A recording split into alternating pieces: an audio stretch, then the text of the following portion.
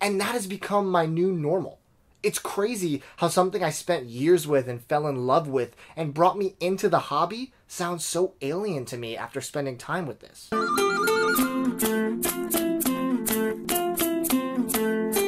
If you guys didn't see my video a year ago, which you can see right up there, I upgraded my turntable from a Pioneer PL518X, a solid table, to a Clearaudio Concept. My biggest upgrade since I started collecting records. I always knew that I wanted to eventually upgrade my setup, but the audiophile community seemed a little daunting at first, and I wanted to make sure when I took the step, I did it properly. Well, thanks to Garth at Musical Surroundings and the guys at Audio Element in Pasadena, they guided me towards the Clearaudio Concept, and I could not be happier. People have been asking me to do a first impression video countless times since I got it, and after spinning dozens upon dozens of records, I think it's about time I share my thoughts. If you haven't already, it'd be awesome if you'd like this video, hit the red subscribe button, and turn your bell notifications on so you don't miss out on any weekly videos I put out. Let me preface this by saying it's difficult to explain to somebody why it's worth getting audiophile gear. Whether it's $1,600 or $16,000, the real benefit only comes from when you get to spend time with it. Think about it like this. It's like really high quality food or fine wine.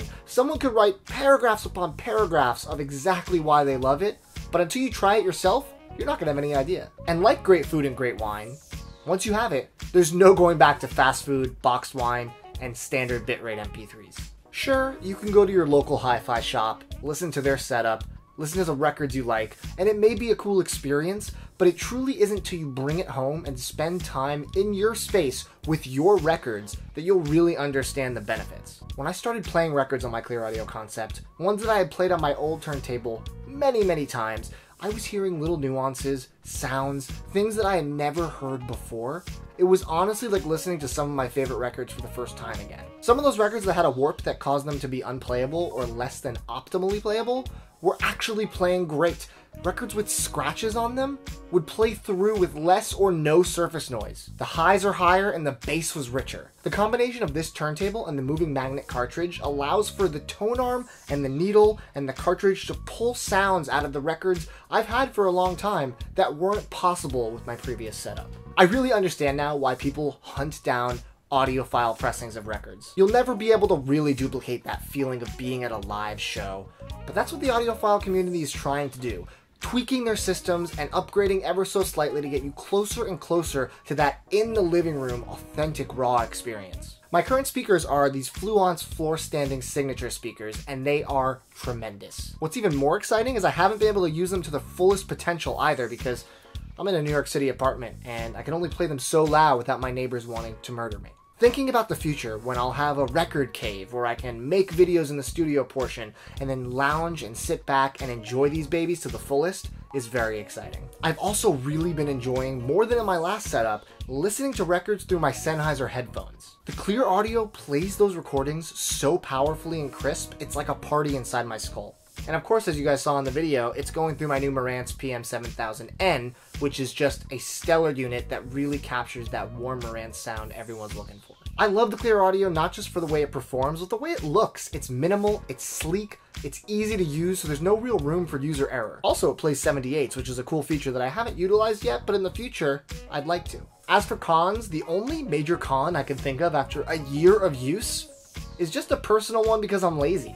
There's no auto return, which I got used to on my Pioneer. When you finish the disc, it lifts up and goes back, but I looked into it, and apparently that feature will compromise the sound of the tone arm, and that's not something that I'm willing to give up after spending so much time with this guy. It's so funny, I was sitting in my living room recently and I was listening to my old setup, which is completely intact out there as it was in my older Too Many Records videos. I was listening to a record and I couldn't believe how dull and lifeless it sounded. And it was a damn good record too. It was Prince 1999. It just sounded so weak in comparison. I feel like I'm used to the new setup with the Clearaudio, the Marantz, and the Fluance, or the headphones, and that has become my new normal. It's crazy how something I spent years with and fell in love with and brought me into the hobby sounds so alien to me after spending time with this. At one point, it was the best I had ever heard on a regular basis. Ultimately, here's the biggest takeaway from this video, beyond the fact that I love all this gear. Your involvement with the audiophile community or upgrading your gear entirely depends on how rich and deep of an experience you're looking for when it comes to the hobby. If you're casual about your records, you only own maybe a handful, you don't listen very often, it's more of just a novelty, this clearly is not for you. You're never gonna spend $2,000 on a turntable, and that's totally fine. But if you love music and you love the fact that vinyl doesn't sound better always, but sounds unique and special when recorded properly, and you want to figure out just how close you can get to your albums that you love, this is something I think that you should invest your time and money in. I genuinely have surprised myself with how much deeper I've fallen in love with the hobby of listening to records after upgrading my setup. Every time I hear a record, whether it's for the first or the 10th time, and my jaw hits the floor, it's a priceless moment. So leave a comment on this video with your thoughts about either my setup, or leave a comment with your setup. I'd love to see what you guys are working with. If you have any questions, I'd be happy to answer them. Maybe we can get some nice conversation going in the comments. Thank you guys for watching this video. I'm gonna go spin a record now, but keep watching, more videos coming soon. Take it easy.